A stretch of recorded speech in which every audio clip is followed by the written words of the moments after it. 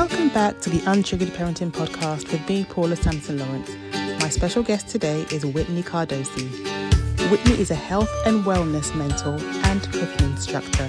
Today we'll discuss how we can empower our children, especially girls, with positive body image through nutrition. Let's dive in. Welcome, Whitney, to the show. Thank you so much for coming on the show today. So I would love to get you to introduce yourself to our listeners. Thank you so much, Paula. Thank you for having me. Like you said, my name is Whitney Cardosi. I'm the owner and founder of Wellness with Wit, and I take the overwhelm out of filling the fridge and corralling the kitchen chaos for millennial moms. So it's really my goal to bring more joy and less FML, as I say, when it comes to health and cooking. And I really help moms achieve this through a variety of ways. First and foremost, with working directly with kids in cooking classes. And I work with kids ranging anywhere from 2 up to like our tweens and teens. I do online coaching with parents, private cooking sessions. I have a free Facebook community, which I could share at the end. And really just helping support moms in sort of their own journey and understanding of nutrition, gut health, and then also bringing that to their families. And I have a passion for working with girls in particular. I have two myself that are 6 and 9, so it's very close to my heart. Yeah, and I think that's great that you do that because it can seem like such a pressurizing thing to feed your family well, especially when you, as a mother, maybe don't have a great relationship with food. And then you have this pressure of trying to change that for your children, your girls in particular, but you are still sort of struggling. So I'd love to hear sort of with some of the mums that maybe you work with, is it sort of it trickles down from the parent into the child? Or is it two sort of different ways that you tackle it, if that makes sense? Yeah, I would say a couple ways. And what I find is yeah, there's obviously every family's a little bit different, but I Mm, find it kind of falls into two categories. So you have the one category look that you just described where the mom, I'm in a teen and tween group actually online, and I find a lot of times the moms are saying that they have struggled their whole life with nutrition, whether it's weight or not. And so now they're trying to do better by their child, or they're starting to see those same habits in their kids. Or a lot of times it's women who are on their own health journey and who are learning about nutrition and it's eating healthy, and they don't know how to cook for themselves on that journey and also incorporate that into their family. So then they find themselves cooking all these different meals because mm, they have their particular diet, for lack of a better term, that they're following, and then what everyone else is eating. So what I do is, like in my cookbook, for example, I try to create meals that are simple, delicious, and something that that the whole family can enjoy. mm, And also, sort of tackling supporting their kids in a couple of ways. So I believe in the philosophy that like, and there's a lot of research. It's not just my philosophy. There's a ton of research stating that if you have your kids involved in the kitchen, they are, exponentially more likely to eat the food that you're serving. So it's just this really getting back to the basics. We're so inundated with so much information when it comes to what's considered healthy eating. And we don't know how to talk about that with our kids. And what I am trying to encourage is that it's actually much more simple than that. And if we really just got back to, especially here in the United States, mm. eating more whole, real food and less processed foods, Yeah. that in and of itself is going to create healthier diets for our families and for our kids. And then also just getting back to the roots and the concepts of cooking and preparing our food.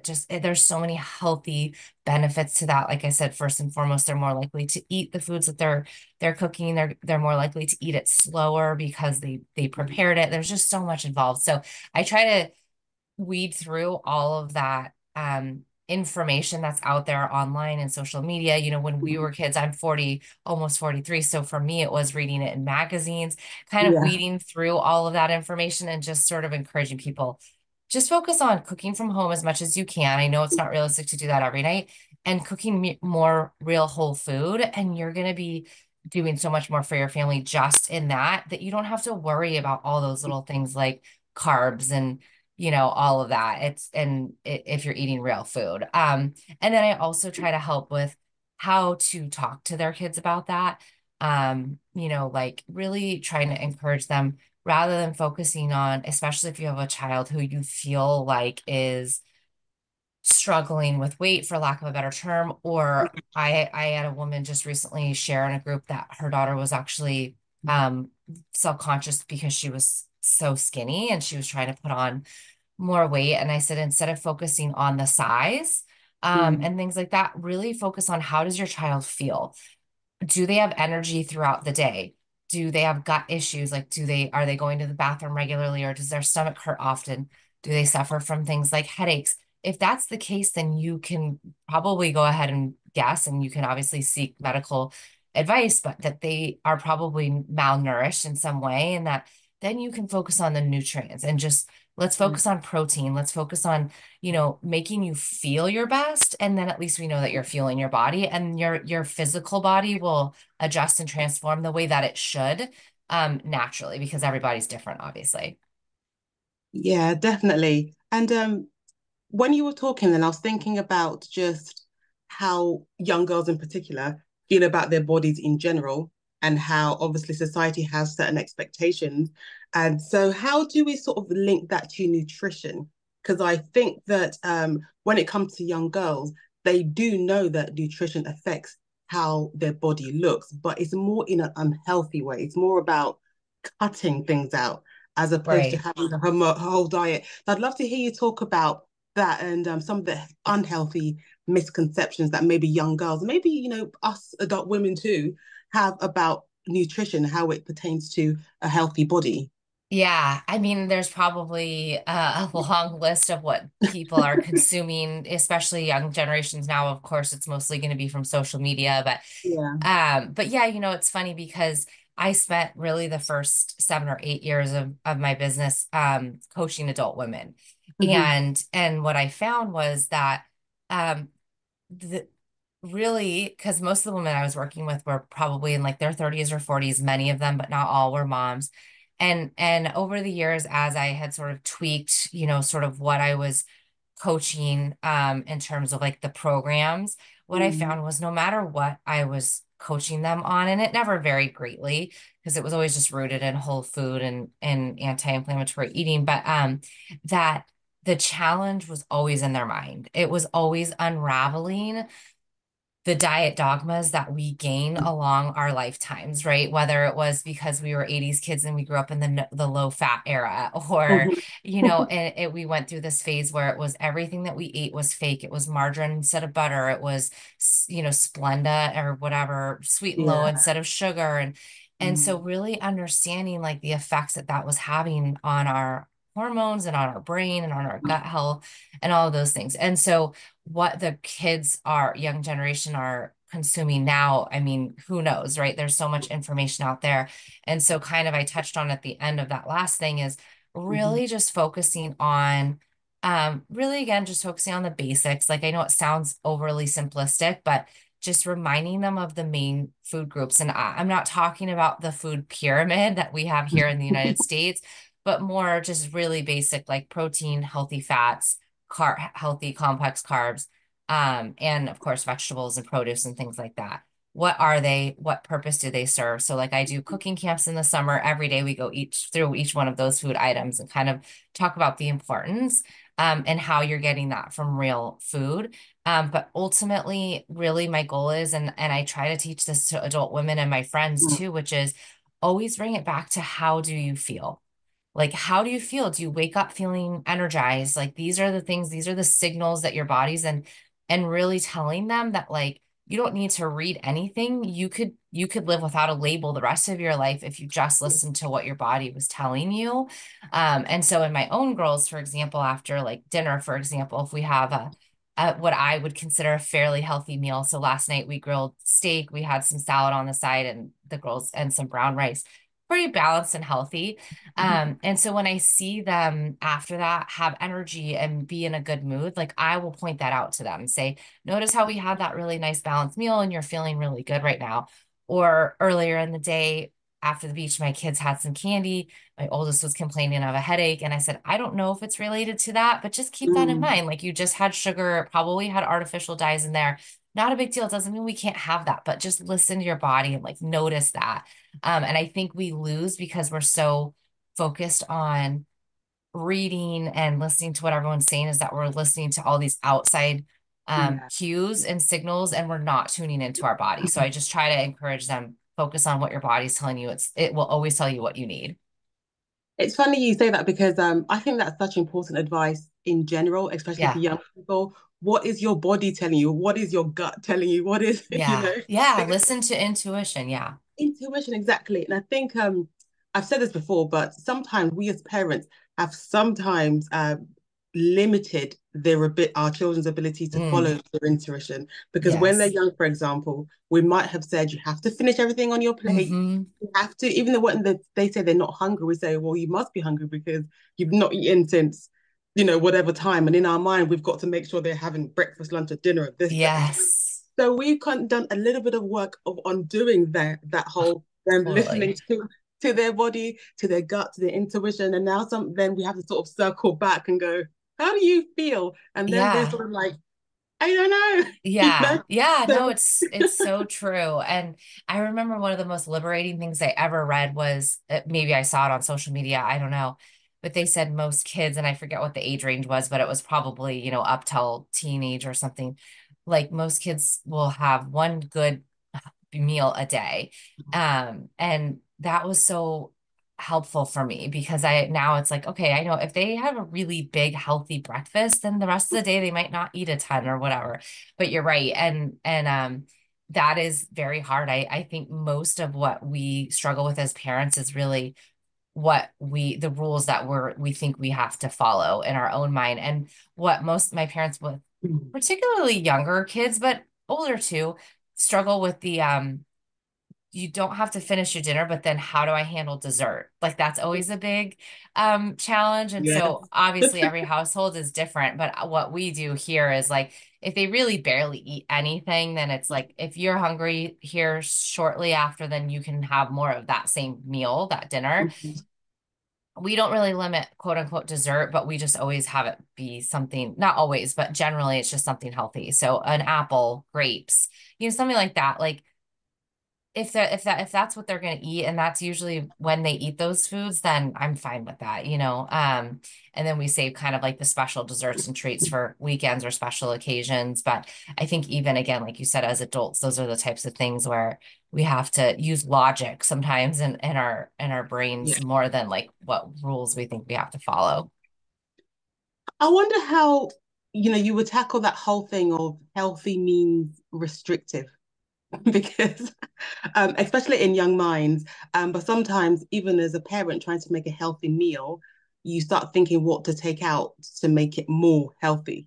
So Yeah. how do we sort of combat that feeling of healthy does not necessarily mean restrictive? Yeah, I think, again, that recently came up. And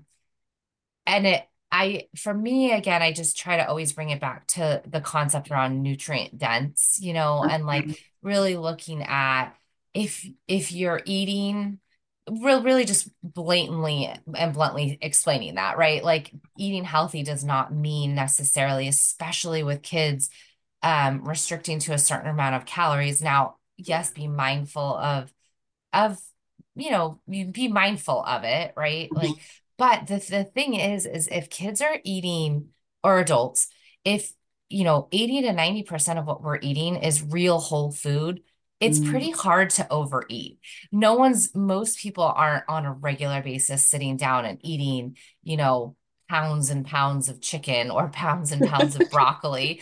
I mean, if you are, then I'm sure that's probably something that you'd want to seek professional help Yeah. on. But I think that's the thing is where we're seeing adults and kids overeating is when it comes to the processed food. And I'm not here to preach and say don't ever consume that food because that's not realistic for most households. It's not for ours. Um, but if you're really just focusing on getting those key nutrients on the plate, then generally speaking, you're not going to have to worry about how much you're eating. Mm, You're getting those nutrients that you need. Um, and I think also I always try to explain like the what's in those processed foods, right? There's mm, actual, because there's a lot of shame and guilt that comes with it too. And I've worked with, yeah, especially adult women that are like, I just can't stop eating the chips. And it's like, well, that's because that's how they're actually made. yeah, that's their intention. There's something Yeah. called the bliss point Mm, that this hits that is going to make you want to come back more and more. So just little things like that. But, and I know it might sound overly simplistic and it's not anything crazy, but it's just always bringing it back to like if you're really focusing on those key elements, particularly yeah, like things like protein, your kids are yeah, gonna feel satisfied and they're not gonna always constantly be going for the snacks and the things like mm, that. And if it really is a problem, then limit what you have in your house for that type of thing. But um, I think what I find is that yes, they're more focused on um restricting their using words like calories and things like that. But if they were just focusing more on like what they were eating, then it's less of a problem. yeah, definitely. I would love, you mentioned nutrients before, and I'd love to know for growing bodies, what are some of the key nutrients that we can focus on if that mum is a little bit overwhelmed, especially if she's got, I don't know, like me, 4 kids, and she's thinking, dinner. What can we make sure we're hitting the plate most times of the week that's really going to help like growing bodies? Yeah, I mean, I know I keep bringing the same thing up, and I know it's a buzzword right now, but protein is always what I focus Mhm. on Yeah, because it's what gives them the fuel and the energy yeah. to go, right? It's the fuel for their brain in the morning. We are made up of proteins, and it's Hmm. the only nutrient that we actually need in order to survive. And so I think finding the nutrients or finding the foods that carry protein that your kids enjoy is Hmm. really helpful. So for example, my 6-year-old, she's not a huge meat eater. She doesn't love meat, but she does love peanut butter. She loves brown rice. She loves there's this other food groups that she'll eat that do have protein in it. So I try to always focus on that. She'll eat yogurt. So she kind of is my plant-based protein kiddo. And so I try to make sure that they're getting something like that. Ideally in the morning, which I know is hard. Breakfast Yeah. is hard, especially during the school year and things like that. And then, of course, you have your obvious things like your chicken and your meat. So, like my 9-year-old, she loves meat. So she's easy for me because I can just serve her whatever meat Yeah. that I'm cooking for my husband and I. Obviously, if you're not a meat eater, there's so many options out there when it comes to like beans and lentils and all that kind of stuff as well. So that's the main thing that I really focus on. And getting them to try vegetables and things like that is very important. It's Hmm. because they need those phytonutrients and they need those vitamins. But in my opinion, and I'm not a doctor, I think for healthy growing kids, the protein is so much more important in my opinion. And it's Yeah. also going to the nice thing about it is it pays Mhm. off and benefits the parent because it's also going to Mhm. stabilize their mood. And so that makes life easier too when you don't have those hangry kids. Usually, if you have kids, you just, we were at the beach yesterday, so my 6-year-old was very hangry last night, like not using the best language Mhm. and so just really focusing on getting that protein in there. And especially when it comes to snacks too. Like Mm. that's where I feel like our kids struggle because Yeah. they come from home from school, for example, and they're hangry, they're Oh, starving, okay. and they grab immediately for the chips.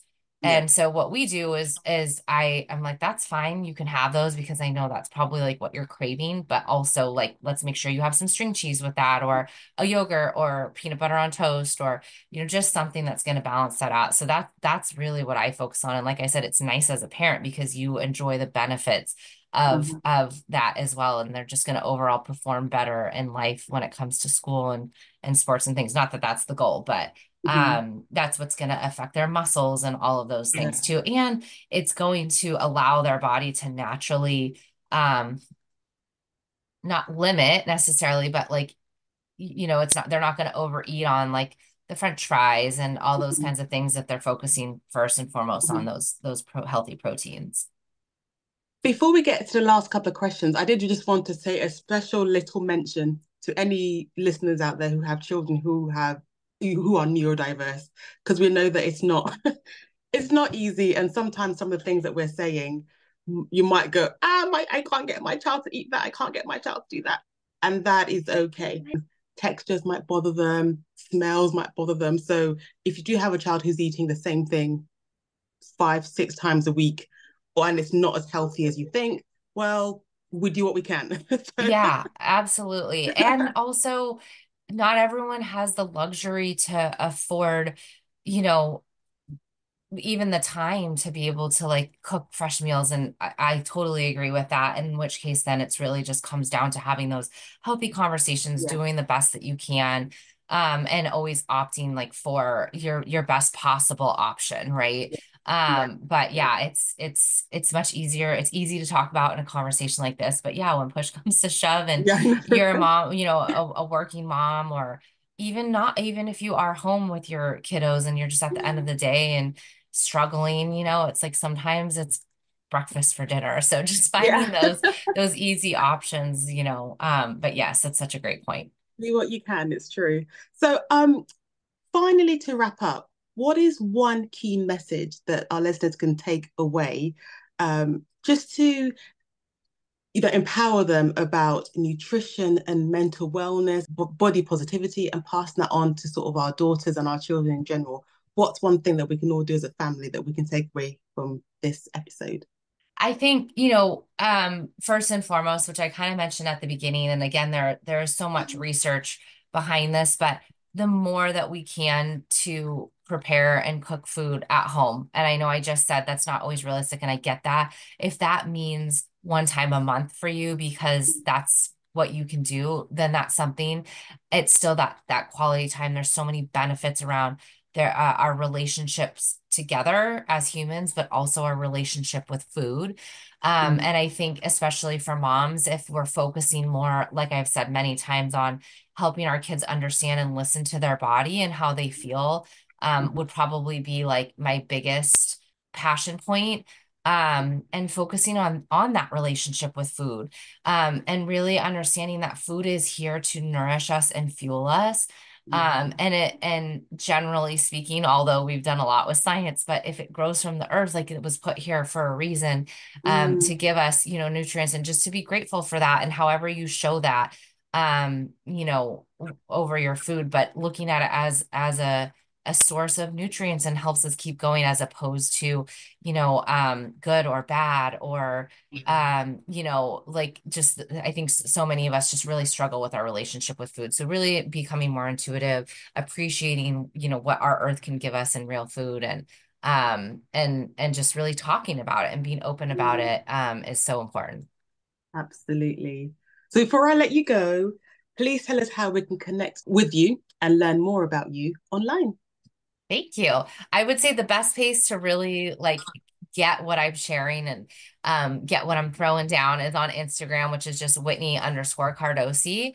Mhm. I'm actually the same on all platforms. So TikTok, although I'm not as active on there. I also have a free wellness group, and I can share the link with you, Paula, but on Facebook, and it's called Corralling the Kitchen Chaos.